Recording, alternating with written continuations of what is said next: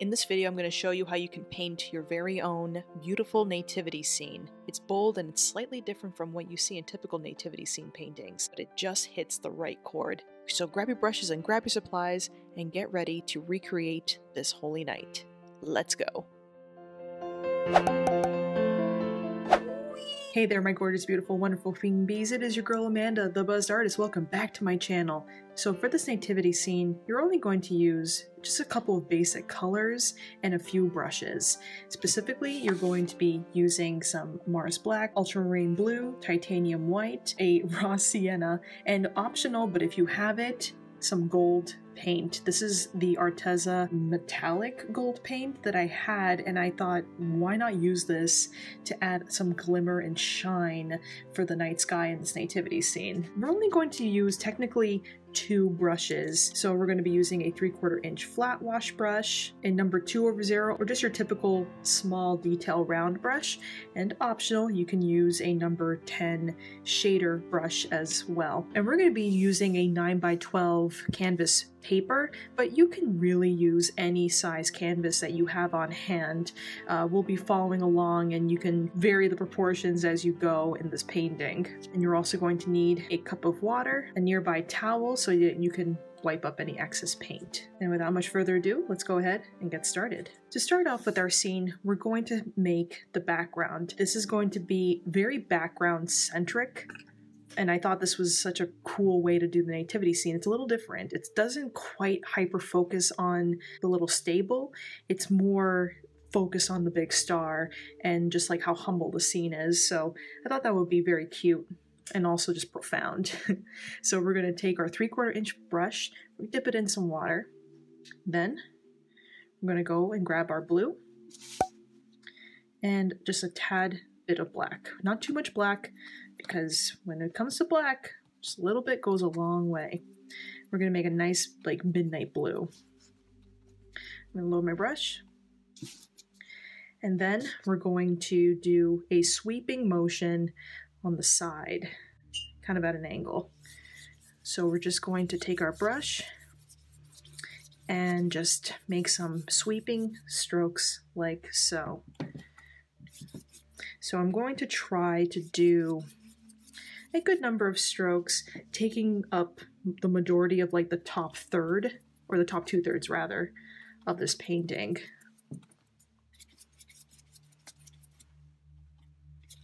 And if you add a little too much black, don't worry, just add a bit more blue in.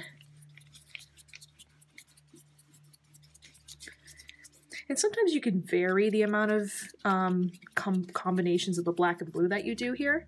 Like you can add, just go straight up with the blue on your brush without rinsing it, and just go back in and add some strokes. And that actually helps to create a lot of variety in the brush stroke. And I don't know, just gives it something really cool to look at. Now I'm going to take that same color and I'm just going to add a bit more black to it, because I want to make more of a like a vignette, like all the outer edges of the scene are encased in more of a black blue. So same strokes. I'm just going to kind of concentrate those brush strokes around the edges of our painting. And I just dip my brush in my water every now and then just to help spread that paint out even more. So I'm just concentrating most of that black blue on the edges once again.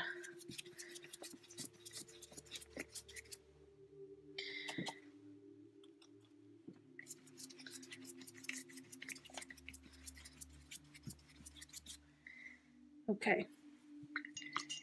And I'm just going to dip my brush back into that blue slight black color, because I just want to fill in the center here. I want to bring this down a little bit more. So yeah, you basically just repeat this process over and over until you got something that you kind of like. But I want to make sure that this center-ish layer is still kind of wet. Okay. So now that I kind of have that, I'm going to quickly quickly clean my brush. Make sure it's nicely clean. And I'm going to go in now and grab that raw sienna. And I'm just going to take it off to the side here, take a bit of that blue and combine it. Okay. And I'll take a little bit of white, combine that. A bit more blue to that as well. Okay. So what I'm going to do is go to the bottom portion here and start to fill this part in. And I'm just going to take a bit more of the raw sienna this time. Put that right in. And again, I'm following the same strokes like we did with the background.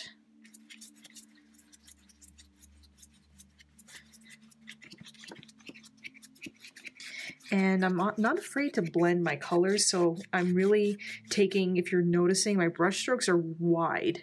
I am taking whatever I made here and dragging it up, whatever I did down here, I drag it down. And that's really the essence of blending. And if you guys want a little bit more heads up on what blending is and what you can do, I have a video that I will link in this video you can check out. We'll take and talk about blending in more detail. Okay. So, just add a bit more down here. With a bit more of the raw sienna. Okay, so I'm gonna give my brush a nice clean. Okay, now I want to go back in and just kind of do a few touch-ups. So I'm going to go in with the blue again,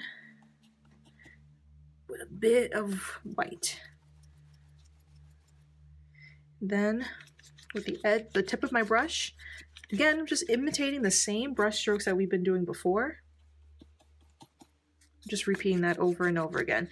But this time, I'm just using the tip of my brush, and I'm just kind of like chopping away at what we just laid down previously with our raw sienna.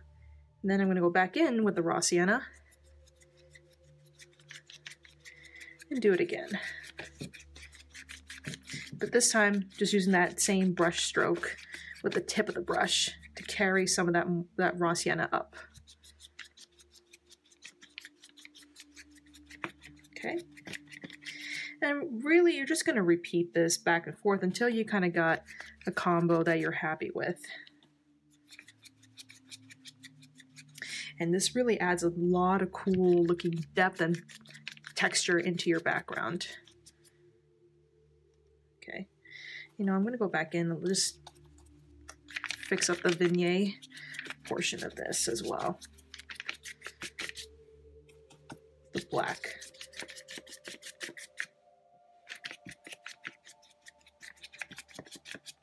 All right, so now that you have that, you've pretty much done the majority of the background. You can keep adding to it and playing with it just a little bit more, but I'm just going to let it dry and then we'll move on to the next step, which is starting to add the forefront, aka the nativity set and scene. Okay, so now that your background has dried just a little bit, we're going to start to work in some of the details. So you can either take your number 10 shader brush, or you can go with your detail brush. I'm just going to go with the shader just to show you what I'm going to do with it.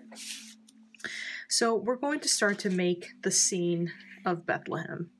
So we're going to take the shader, dip it in some water. So we just want to lubricate it just a little. We're going to grab some black. Okay. And what we're going to do is, this is going to be mostly like a sky painting with a little town at the bottom. So I'm just going to concentrate like at the lower, oh man, let's see, the lower like 1/7 of the painting like this. So I'm maybe going to go up about 1.5 inches from the bottom. And I'm just going to make some squiggly lines that begin right at this point right here. So that's kind of representing like the skyline of like mountains.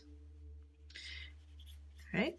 And then we're going to do another set on the right. Okay, so once again, I'm just gonna go up about 1.5 inches. It's gonna make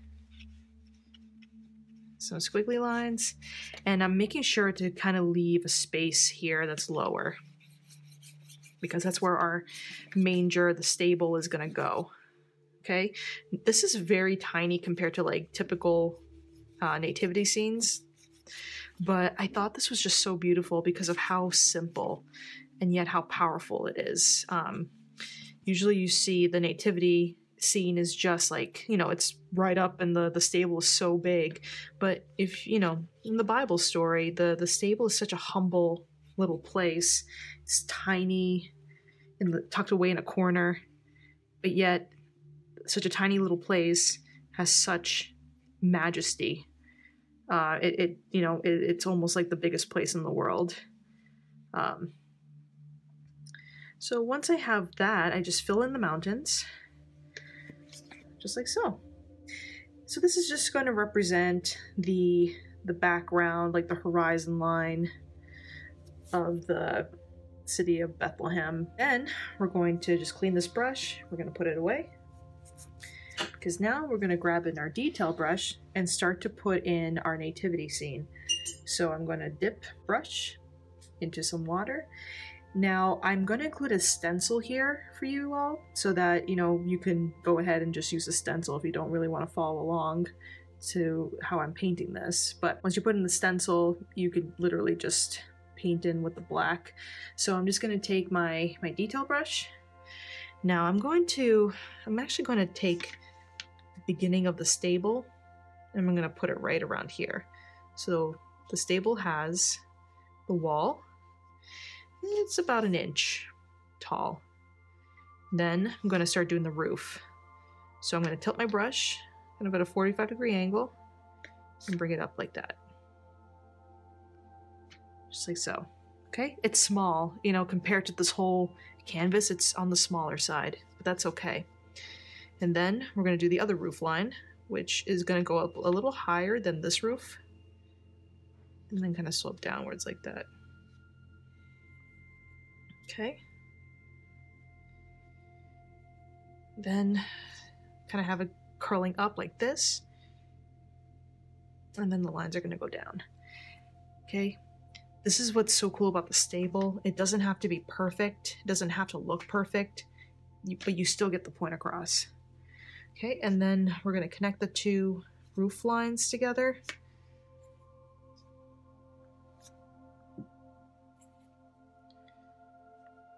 Just the line like so. And then I'm just going to do a couple more like trusses. Just like that, very simple.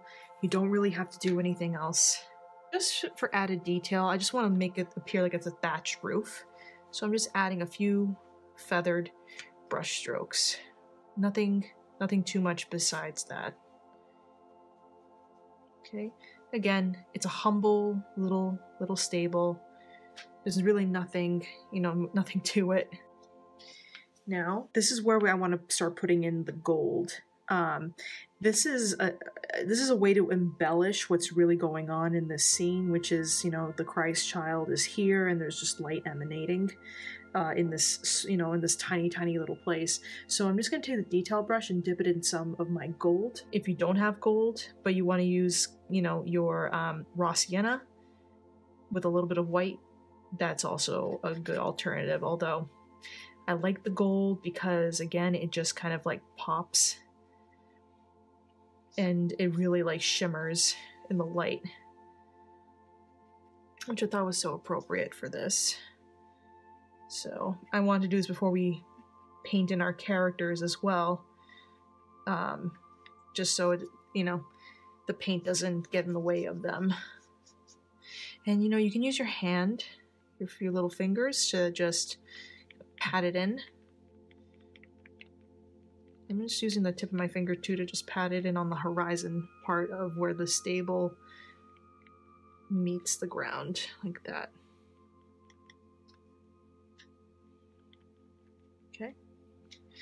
And I'm also just going to do a little bit here in between the trusses of the roof.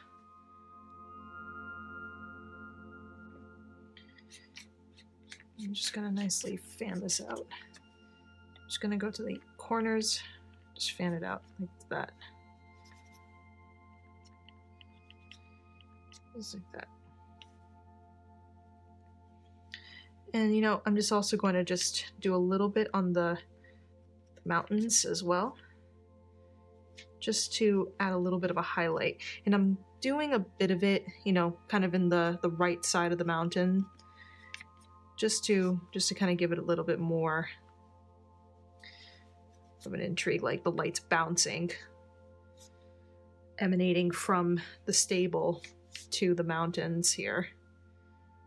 And same thing on this side, I'm concentrating them more on the left. You can use your finger just to blend that in a little. It doesn't have to be precise, it's kind of a way to abstractly represent something that's happening here.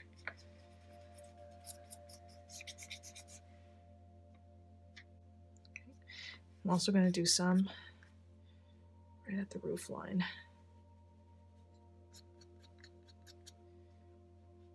I'm not putting too much paint on the brush or on the canvas itself either. I just want to like very, very lightly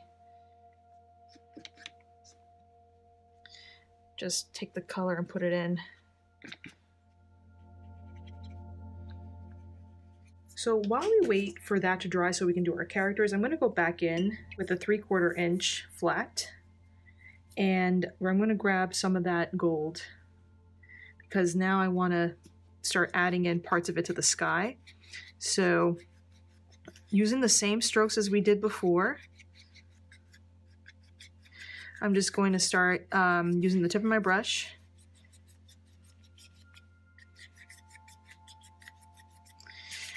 and then I'm just going to kind of blend it with my finger.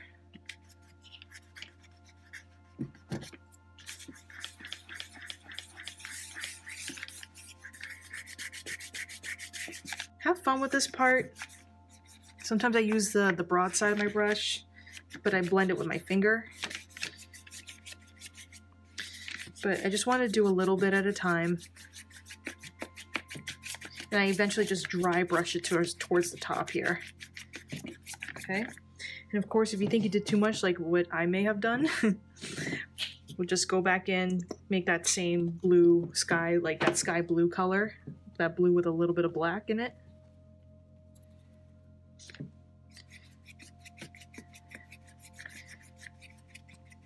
And just, it almost acts like an erasing like motion, right? You just kind of go in there, erase some of the stuff, and boom, it kind of starts going away.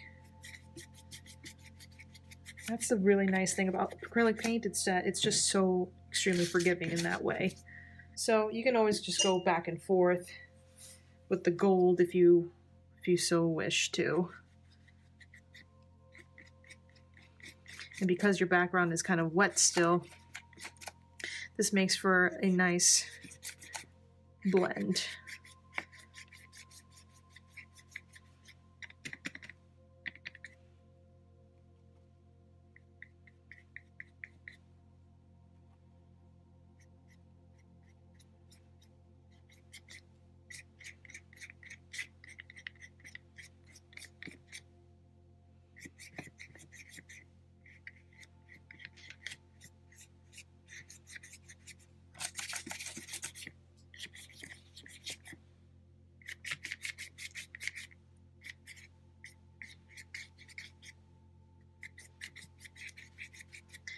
And of course, you know, if you're thinking that, oh my gosh, you know, this is looking messy and it doesn't look right, keep blending, keep layering.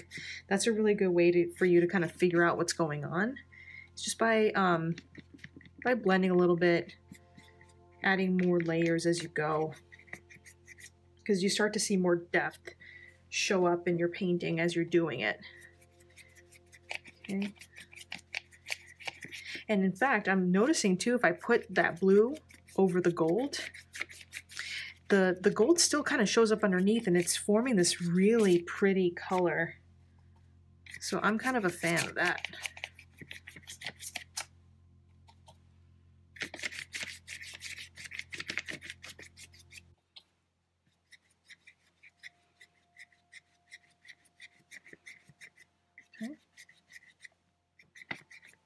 ahead and add our people. So I'm going to grab my detail brush and we're going to go into the black.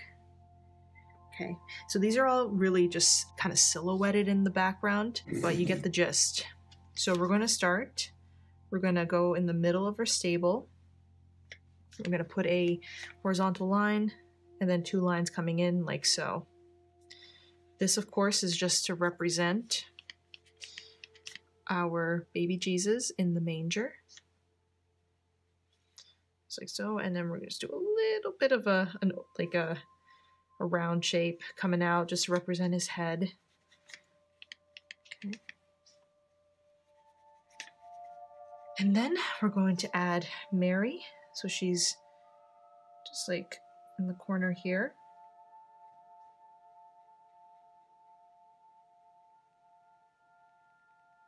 So she's got her hand on the manger. She's kneeling down.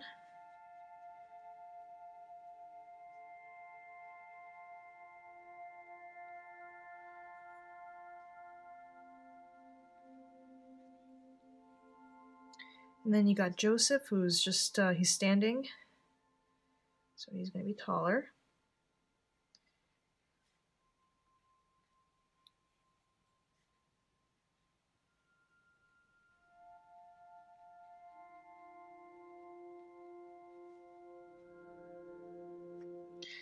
And he's going to be holding a staff.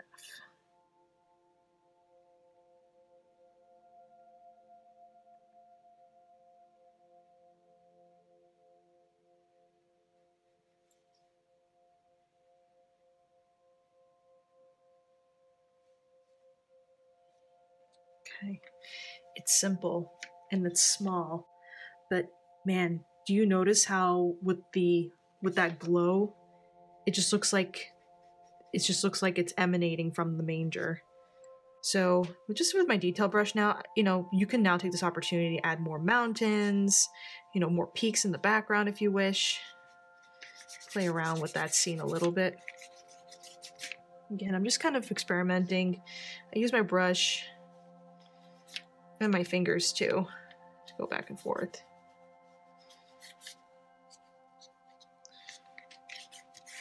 Okay, so now that we have that set up, we're going to go ahead and do the star. Now the star is really what's going to pop out in the sky here. So I'm going to take some white and I'm going to make the star like right around here, and it's going to be big. Okay, so that's kind of like the focal point of this painting, I would say. So I'm going to maybe go about 2 inches from the top right here, and maybe about 2 inches from this location. And then I'm just going to make a line going down like so. And that line is going to be, it's a good, like, I'd say 3.5 to 4 inches long. And then I'm going to do another line in the middle of it, horizontal, not as big, but still, pretty significant. And then we're going to do another, like an X, okay?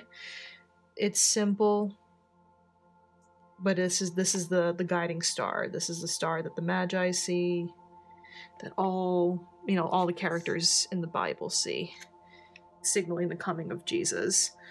So I kind of just go ahead and start embellishing the star, like just adding a bit more to it. I got the base. Okay, I'm also going to go in with the gold and lay that right on top.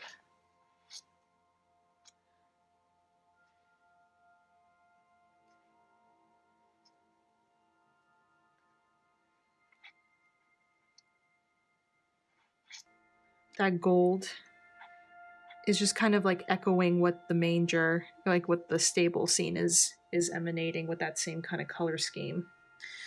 Okay. So I'm going to leave that alone for now.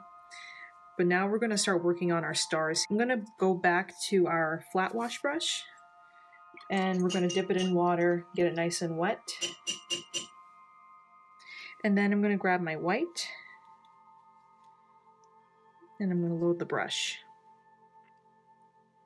Okay, it's important that your brush is still pretty wet because you're going to start to do a flicking motion to flick the paint off of the brush. So I'm just going to take my brush, pull it back, and then go forward. Then I'm just going to start adding a ton of stars in the night sky. And I'm concentrating more of the stars on the top portion here. It's again just to give it that focus. And what's cool about doing the flicking here is that some of the stars come out big, some of them come out small, but they just look so spontaneous. And you know, you can also do a tapping motion to get even bigger stars if you'd like. Just like so. But the main areas of stars are right up here.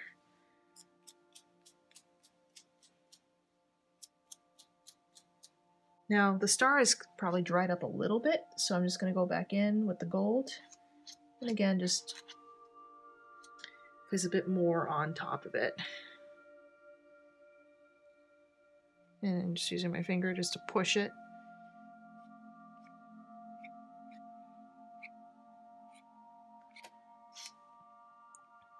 Again, I don't want the star to look perfect. I just want that to be like the main focal point.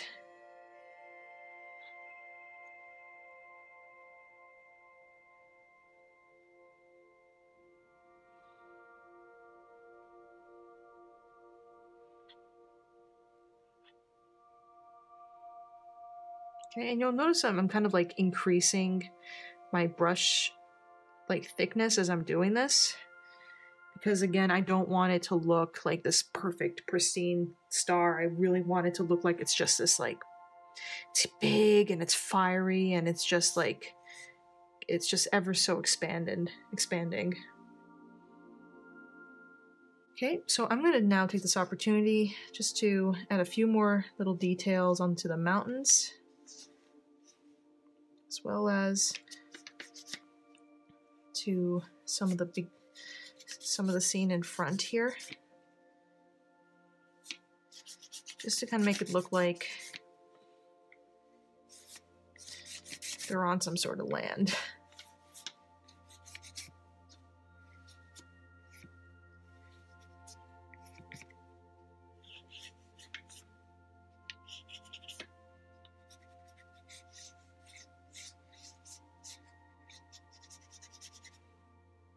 Just like that. Man, it really just pops when you look at all of this together.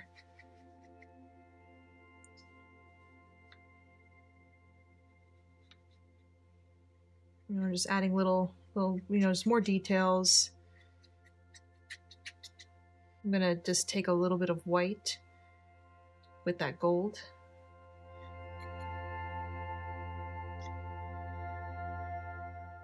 Kind of add a bit more emphasis around him. Of course, I'm just going to just add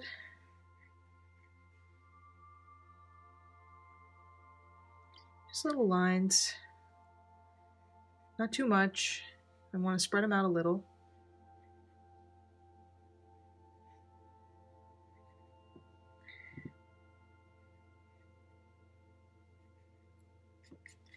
Just use my finger to blend it out.